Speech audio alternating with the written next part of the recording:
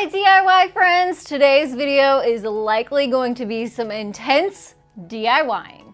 If you're new here, I want to say welcome. My name is Shannon, the Daily DIYer, and today's video is a mystery box challenge. So first up, thank you to Caitlin from Crafts by Caitlin for sending me this box. I in turn sent Kristen from Kristen K a box full of Dollar Tree items. Two of the items in here are challenge items, and the big twist this round is that we have to use both of those challenge items in the same project. And if I look and sound a little bit concerned, it is because I absolutely am. I have no idea what's in this box. Caitlin said she was nice to me, but you guys will have to be the judge of that. And the way I like to do this is to dive into this box, show you everything, but I also want to thank Courtney over at Creative on the Cheap. She is hosting this mystery box challenge today. Let's start with the card that I saw on top, and I have to say, those are the cutest YouTube stickers I've ever seen. Caitlin, you have to let me know if you made those or not, because I need some more of those in my life. So Caitlin writes, "Hey girl, I can't wait to see what you come up with using these random items. Challenge items are wrapped in different color. I tried to be nice. Love, Caitlin." I hope I agree with you. I hope I agree that the items that are challenge items, which here's the first one, and here's the second one, hopefully these are nice. Let's save those for last. Wow, she wrapped every single thing though. I don't do that. I just throw everything in the box. I feel like this makes it a little bit scarier, that you can't just open it and go through it. Okay, so the first thing is a garden flag. I have to say I've never DIY'd a garden flag from Dollar Tree yet, so I'm gonna have to do that today. All right, so there's two things in this one. There are napkin rings and some of this burlap trim. There is a dry erase framed board. Oh, this is cute. It's a wooden circle that says home on it. That is so cute. All right, we have a palette style wood sign, an ivy garland. This is like a wooden rectangle sign. It says, "Take the risk or lose the chance." That's actually a really cool saying. All right, this is the last regular item, and then we'll get into the challenge items. Okay, so this video is going up after Easter, and these are little bunny paw picks. What in the world? I feel like this is a challenge item. I have no idea. But let's get into the challenge items, because hopefully those are not Easter related. Okay, this is not bad. It is actually a really pretty minty green paisley scarf. That's not bad, and actually really pretty. I think I can work with that. Okay, I've used these in quite a few different DIYs, but now I'm gonna have to come up with a new idea. It is a LED hanging lamp. So you just flip the switch on, and then there's pretty fairy lights in there. So now I gotta come up with a new idea. And I gotta incorporate this with it too. So this could be interesting. Let's get to DIYing. First, we're gonna work with this wood sign. I immediately thought, let's make a high-end looking decorative cutting board with this. To get started, we're gonna cut off the jute from the top and also remove the sticker because we're gonna be using the back side of this. Then you're gonna take some Dollar Tree spackle and fill in that hole. Once you've done that, you wanna let that sit and dry, and then you can come back and sand that smooth. Next, we're gonna work on the handle of our cutting board. This is just a scrap piece of a paint stir stick, and we're gonna use some tin snips to kind of add an angle towards the bottom of this handle. You can also use heavy-duty scissors if you have them on hand, but you can find these tin snips for only about $5 at Walmart, so I'll link those down in the description box below to make them easy for you to find. I also went ahead and sanded that smooth so there were no splinters. Now we're gonna flip that sign to the back side so we can work on the back, which is actually the front. We're gonna add some hot glue to the end of our handle, and you can use a popsicle stick or an extra piece of paint stir stick cut down to size as a brace piece on the back that's gonna keep our handle upright. Now at this point, I forgot to film the part where I put down painter's tape and then painted this sign, but I'm sure you can get the gist of it. You just put a piece of tape down right through the middle, paint the whole thing white, and then you can go ahead and remove that tape. The reason we did that is because we're also going to paint that stripe with some brown paint so it looks like it is stained wood.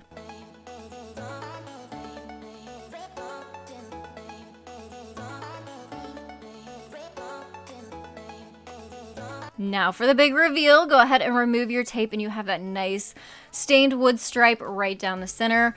We're also going to add a little bit more detail to this. We're going to drill a hole into the top side of the handle. You can see that here.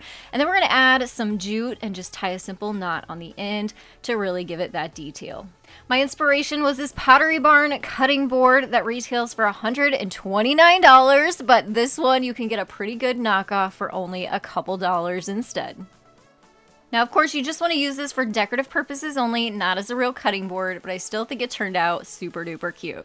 Now we're going to work on those napkin rings from our mystery box. I'm also going to be using a small piece of the scarf. Now remember, this has to be used in our big challenge project too, so stay tuned to the end and it will get used again.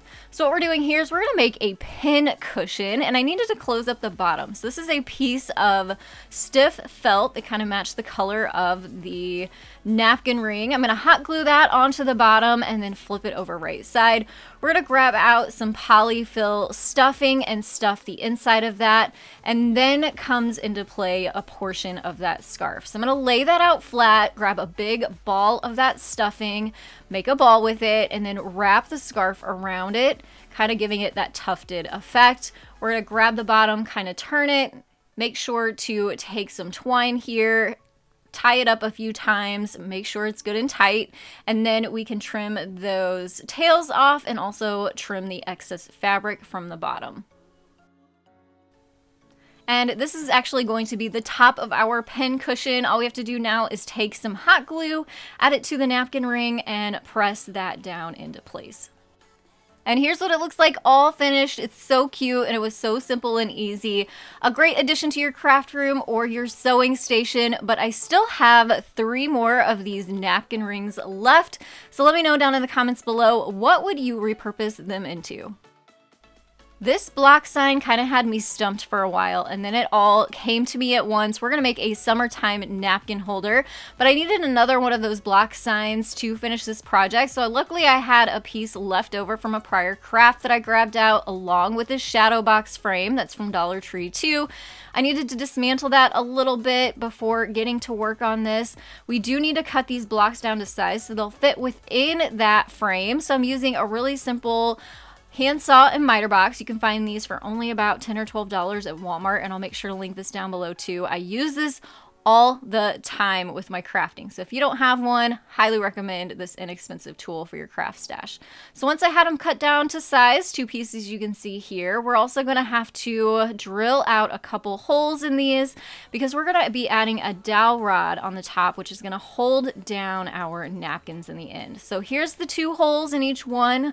And we're going to take our handsaw again and we're going to saw down into the sides, which you'll see here kind of opens up the top so we can slide that dowel rod right in there. So I did that on both of those. And now it's time to paint. I had this fun peacock color from Waverly. This is a Walmart chalk paint. And I thought it would be such a fun and bright color for summertime. So every single piece got 2 coats of this to make sure it all blends nicely together. Once the paint is dry, you can go ahead and take some hot glue or some wood glue here and add it to the bottom of those block signs to attach them to the inside of the frame.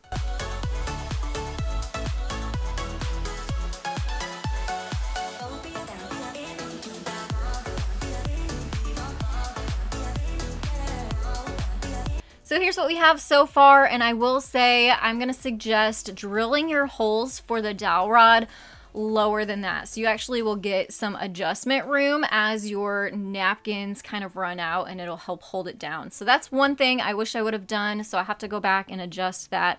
But your napkins go right in the center, and then this is a 3/8 inch size dowel rod, and I made sure my drill bit was also 3/8 inch size so it would slip right down into that space, and then it holds your napkins down. And you can see here, this is why I wish I would have added a little bit deeper of a space so there was room for adjustment.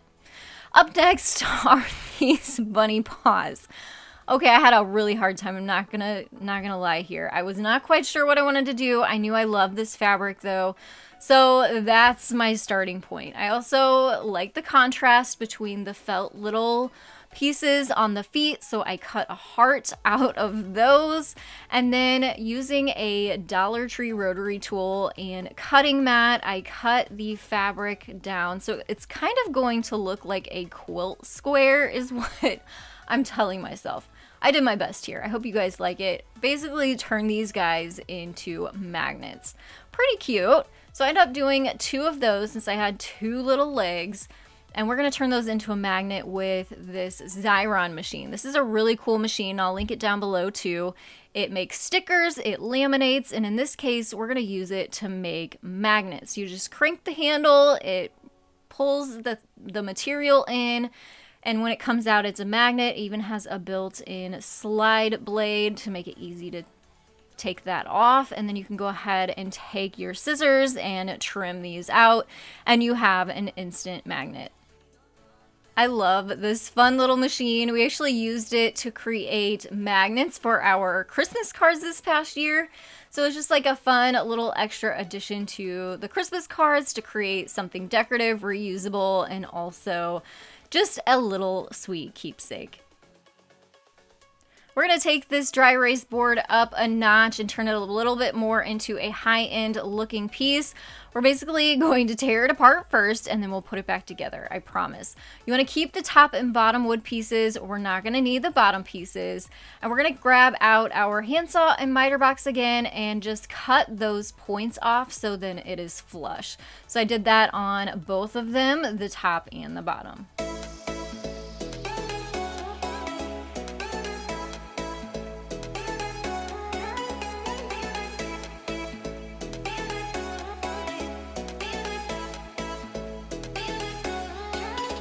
So here's what those top and bottom pieces look like now. You can go ahead and sand them a little bit if you like.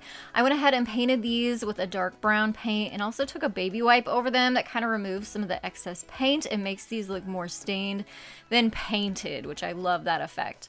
Now we're going to take some super glue and put a few dots at the top and the bottom before reattaching the wood pieces onto the dry erase board.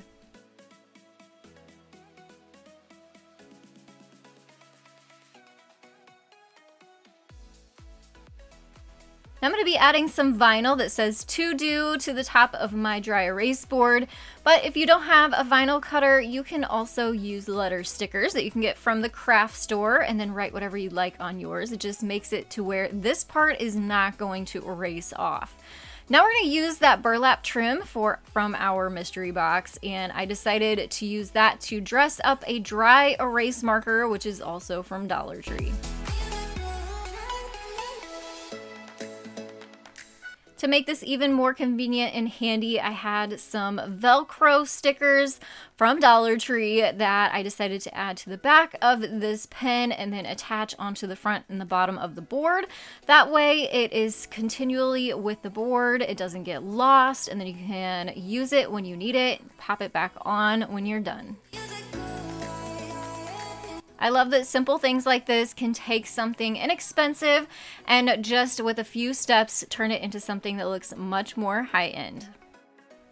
And now we're gonna make a hook board out of this pallet sign, and we're actually gonna use the back side as the front. So we need to take off the sticker, remove the staples, and also the jute from the back. Then we're gonna go ahead and sand everything smooth so that there's no splinters. To make this pretty, we're gonna use this wax, and I'll show you how to apply this, or how I apply it. I use a baby wipe and I just rub the wax right onto the wood directly. You can also use a wet paper towel for this, and it just gives it a really pretty finish.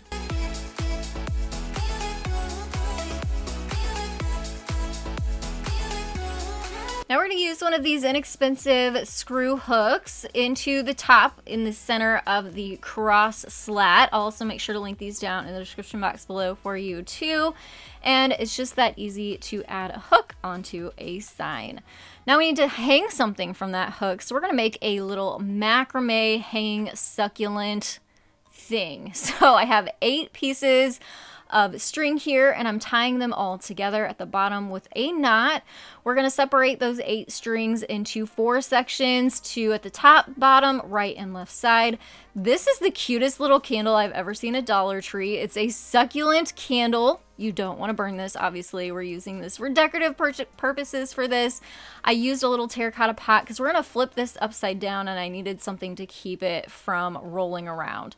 So what you'll do is you'll put that knot on the bottom side of your pot, and then you'll start tying knots. I will link a Pinterest find that shows you a really easy way to do this. But basically you're just grabbing 2 strings, tying knots until you get up to the top, and then you have a little basket for your pot or plant or candle or whatever to sit in. I did a couple on mine and I still felt like it needed some more so it didn't go flying away. So I went ahead and came back and added a few more knots around the sides. And then at the end, you'll see there is a really nice basket effect, and the pot will then hang from our hook once we gather all these strings at the top and tie a knot.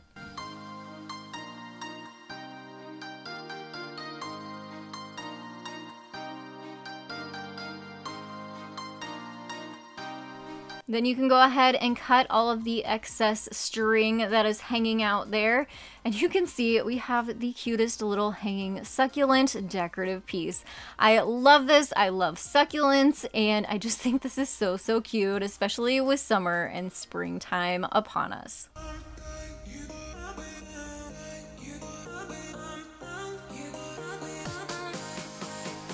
Now for this ivy garland, of course, I'm sure you're seeing the leaves first, but did you know if you take these apart, you actually have a really nice piece of floral wire that's covered in a floral paper. So that's actually what we're going to be working with for this project. What I did is I folded this wire equally into 3 sections and then took some pliers and cut them all down to size.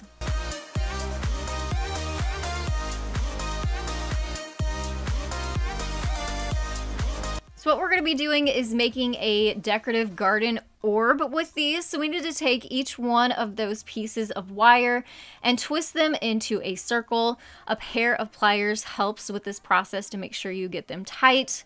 And then what you'll do is you'll cross 2 of them to make an X at the top and the bottom. And then you'll put the 3rd loop around the center. Since this is made with paper coating, you can use some hot glue to help you keep all of those rings in place. Then we're going to add this to a plant. This is one I just had on hand. Then to add it, I'm basically taking those parts where it was all twisted together. I wanted to cover those up. So we're going to tuck those into the plant to kind of hide them.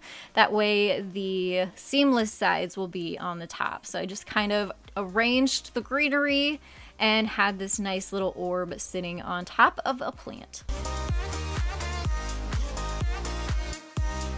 I really love the look of this. It has a really classy kind of look, and I see these a lot in high-end stores and magazines. So this is such an inexpensive way to take a plant that you already have and kind of take it to the next level.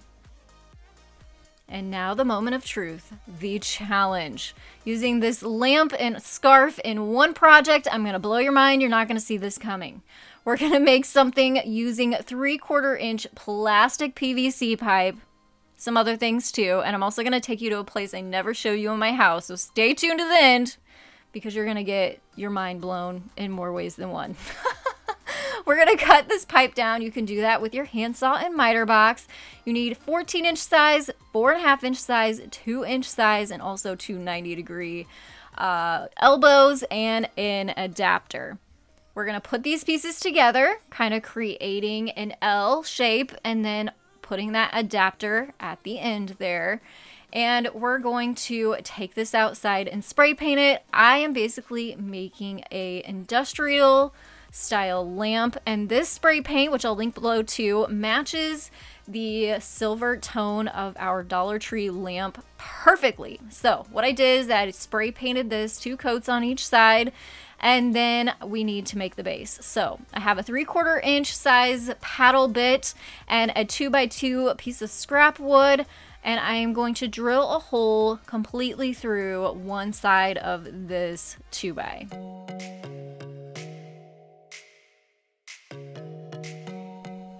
You do want to drill completely 100% all the way through your 2x, and it'll all make sense here shortly.